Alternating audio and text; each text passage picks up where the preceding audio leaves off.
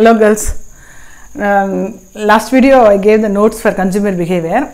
I am very happy. Some of them noted that ma'am you are not taught about that particular topic. That is asked in 4 more question. What do you mean by price elasticity of demand? So that I thought of today to the class. So what do you mean by, first before going to the price elasticity, the first what is the mean by elasticity? Elasticity means responsiveness, that is reaction. Responsiveness means we call it as a reaction. So here what reaction we are going to find out? You know very well demand. Demand means general formula is QD is equal to function of price. So how price is going to react after the change in the price? What is the reaction of the quantity demanded? That is called the elasticity. That is a response. What is one variable to other variable? What is the changes happening? You know very well, according to law of demand, price increases, demand will decrease. But now you want to know how much is going to increase or how much is going to decrease. That calculation is called the elasticity of demand. So this, if it is calculating in terms of price, we call it as a price elasticity. There are 3 concepts is there: price elasticity, income elasticity and the cross elasticity. So we are going to see only the price elasticity. That is why I wrote this one. QD is equal to function of price. So if the price increased to 10%, what will happen to the quantity demanded? Definitely it is going to decrease. How much it is going to decrease? If it is 10%, same 10% is going to decrease, or it is going to decrease 5%, or it is going to decrease 5%, 15%. This calculation we call it as a elasticity of demand. This is called the price elasticity. There are different 5 types is there. That is elastic, inelastic, either perfectly elastic, perfectly inelastic, unitary elastic, relatively less elastic, relatively more elastic. Generally, elastic means demand is more. Inelastic means demand is less. Generally, inelastic means demand is less. Elastic means more. That is, response is more, response is less. Don't confuse yourself. We are talking only about the response or reaction. How much, because of change in price, quantity demanded will change. Everybody knows that. How much it is going to change. If it is more changes, we call it as elastic. If it is less changes, we call it as a inelastic.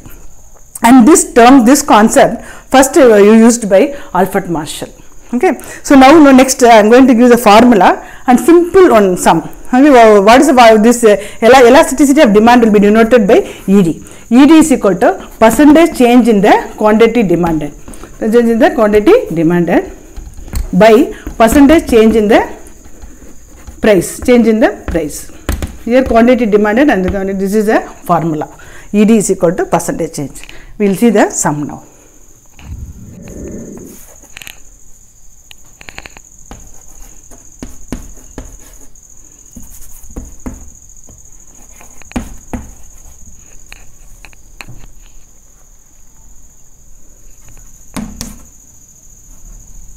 Now note what is this? Is a formula. I don't know. Percentage change in the demand and percentage change in the price.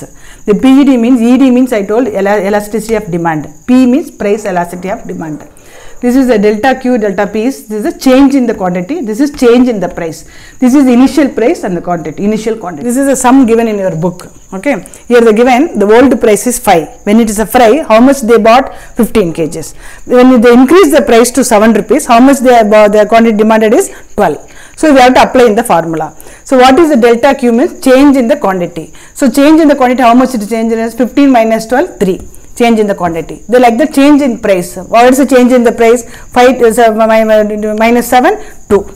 And into P means original price, initial price. Q means initial quantity. Initial price is how much? 5.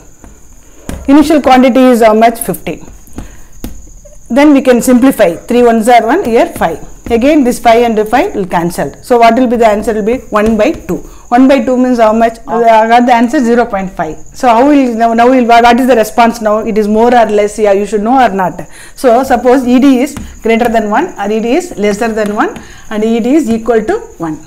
I told already different types elasticity is there. Elastic and inelastic and unitary elastic also is there. This means more than 1 and less than 1. More than 1 means response is more, elastic demand.